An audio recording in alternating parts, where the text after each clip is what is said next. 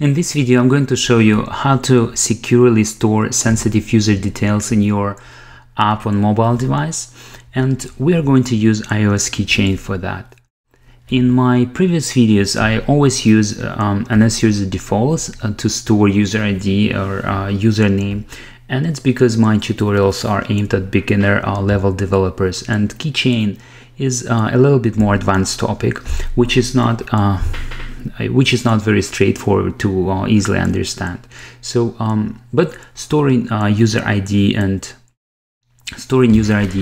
NS user defaults is not completely wrong, as long as you do not store user ID and username together with user password, and it's all in NS user defaults. That would be completely wrong. So the experienced hacker with proper tools can they can find their way to read NS user defaults, and if they have access to your device and mobile app. If you absolutely need to store user name and user password in your app, then you'll need to use iOS keychain. So let me show you one of the ways to use iOS keychain and store user sensitive data in your application. And it all starts with the KeyChain service programming guide. You better read it, try to understand, but if you're just beginning with mobile app development, this can be very technical and not very straightforward. So looking for a good tutorials on the net, I like the website by Ray Wunderlich, and there was an article in 2011 and it's called Basic Security in iOS 5. So this article teaches you how to implement a mobile application with which uses iOS keychain, and this article is based it uses KeyChainWrapper that comes from KeyChain Services Programming Guide. Later, earlier this year, because this article was published in 2011, which is a very long time ago, and it's an Objective-C. So later this year, there was another article which was published February 3, 2015, and it's an extensive article which is based on this part 1, but it is in Swift, and it actually teaches you the keychain, Touch ID, and 1Password. You can download the source code from this article, but I found it that you can download the source code and the keychain wrapper, but I did not find it very easy to understand again. So I tried it, it works. But I kept on looking for a simpler example, and I found this open source project. It's called SwiftKeychainWrapper. So if you look for it on GitHub, it is an open source, and I think it's the simplest implementation of keychain. And literally, for you to store your data like user ID in keychain, you really need to write only one line of code, and then to read it, you need to write another line of code, and to remove it, if you don't need it anymore, another line of code. Extremely simple. So this article, as an author of this article says, it is a rewrite of Objective-C code published in this article 2011. But again, it all comes back to this KeyChain Services Programming Guide, which you can read through, and you can find a keychain wrapper from Apple as well. So but I'm a really big fan of open source, and I always try to reuse code which is allowed to be reused. So why not download this project and try this very simple integration? And if you download it, I have already downloaded to my desktop. So I'll go to desktop. Here it is. If you open it, there'll be a folder, SwiftKeychainWrapper, and that folder contains 2 files, like 3 files, but you need actually only one, KeyChainWrapper Swift, for it to work.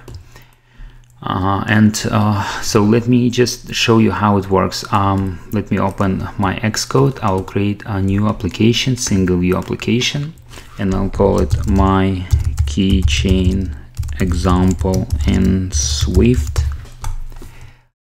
Next, create. Okay, so I'll go back to this folder and I'll grab KeyChainWrapper Swift file, drag it and drop. Copy items if needed needs to be selected, and I'll click on finish. So the file is here. It's an open source project. The author is Jason Randell. So if you use it in your code, I think you better keep the copyright details. And if you look through this code, you will find how to store, how to read data, how to use access groups.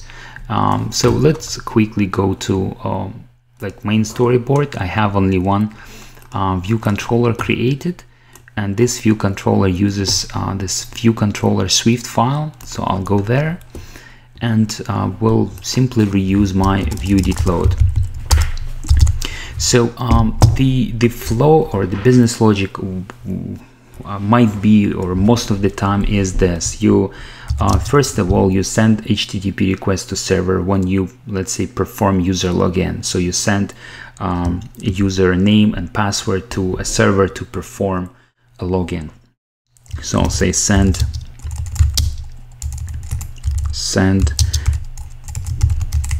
HTTP post to server to perform login. Okay, and server will then perform login and reply back to you with a JSON or XML response, and you will need to read user ID or username from that JSON response. And I usually use user ID, so I will say read user ID from JSON or XML response. Okay, so now when you have user ID, you will need to store it maybe in a variable that will make sense. Let's say a user ID, and that will be a string variable, and let's say that is 12, something like user ID 12. So now you need to store this user ID in your keychain, and and to store it is extremely simple with this project. So I'll say store a user ID into keychain, and again, storing is extremely simple. So you use KeyChainWrapper, and then there is a setter, set string, and you provide for the value a user ID, and for the key, like it can be any key that will make sense when you retrieve it later. So that can be user ID, and basically that's it. For storing this set string, this setter returns back to you a Boolean value. So you can, for example, save, you can store it into a variable is saved, something like this, and that will be a Boolean. And you can then check if it is saved, then everything's okay, else something went wrong. So reading, then later in your project you will need to read user ID and include it into your HTTP request to a server. Maybe you're requesting for more details about this user, like list of user songs, list of user albums or something. So you will need to pass on this user ID together with HTTP response, and so you need to read it from keychain. So I'll add a note, read user ID from iOS keychain. And the way you read it is also very simple. You access KeyChainWrapper, and then you say string for key, and then our key is user ID. Again, it could be any key as long as it makes sense. So I'm storing user ID, so my key is user ID, and I will store it to a variable. So I will call it retrieved user ID, and that will be of type string. And that's it, and I will maybe print it out. Let's make it optional, and I'll print it out for us to see if it works. User ID equals, and our retrieved user ID is here. Okay, so I'll put a breakpoint here, and I will run this example to see if it works.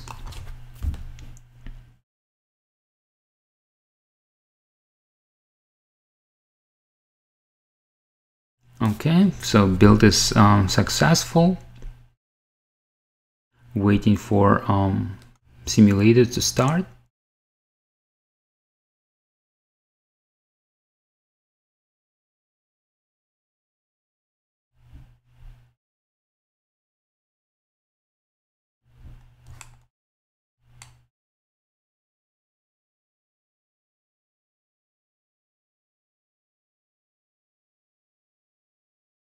Okay, we are here, and our user ID is 12. Is it saved? True. So we are retrieving. I'll make one step forward. Retrieved value of user ID is 12, which is a correct value, and I'll print it out. Prints out well. Very good, it's working. And again, it's an open source project. You can select this KeyChainWrapper Swift file and you can look through it. So removing an object for key, simply pass in the key name, and very simple Swift file. And here we go, access groups. If you need to access keychain values from your other apps, you can use access groups. I can't really show you because access groups do not work in simulator. You will need to test it on on your mobile device, but it's very simple to use. Like you have a getter and you have a setter here. So if you are, for example, in your view controller to access your access group, you'll probably need to say KeyChainWrapper.access group, and then that will return you a value of access group. Or if you need to set an access group, you can set it like this. But again, I can't really show you because it will not work on simulator. And this is it for this video. I hope it was helpful. And again, the project that I used in this video is this SwiftKeychainWrapper. You can find it on GitHub and make use of it as long as you keep, I believe, copyrights